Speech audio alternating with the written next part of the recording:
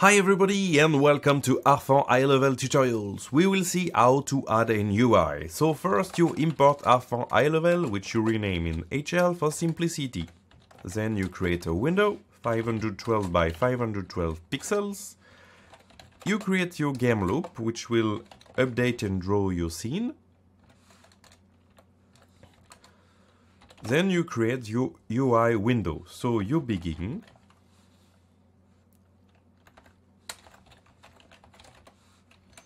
And we will call it window. And then we draw a text inside.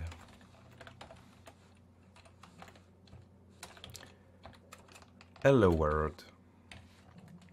Then outside the if, you will close the window.